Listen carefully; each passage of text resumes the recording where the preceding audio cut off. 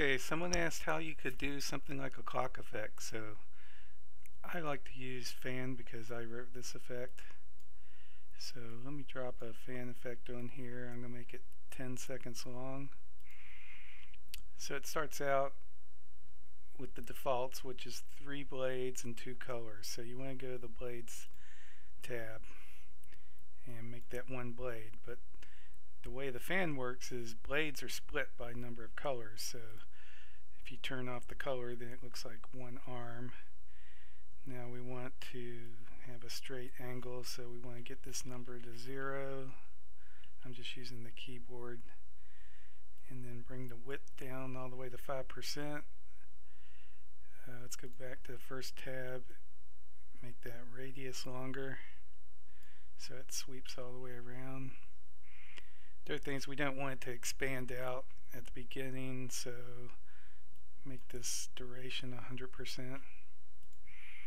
Now it's still maybe a little bit too wide for your taste, so blades are actually also split into elements, so you need to dial the element percentage down. So now it looks like, you know, what you might have wanted, like a single line going around.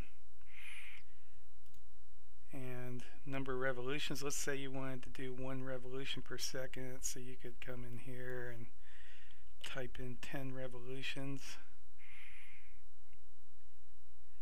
That's a little, maybe that's what you want, but it's a little fast. Let's say I want to do half that. Now let's say I want an hour hand, so I'll insert a layer below this, click on that, hit copy, hit paste, drag it into position. Let me make this arm red, and so that you can see it, I'm going to slow this one down to say like 1 revolution. Get it down to exactly 1. And then maybe pull the radius in so it looks like a shorter arm. So there you go, it kind of looks like a clock. So I hope you enjoyed it.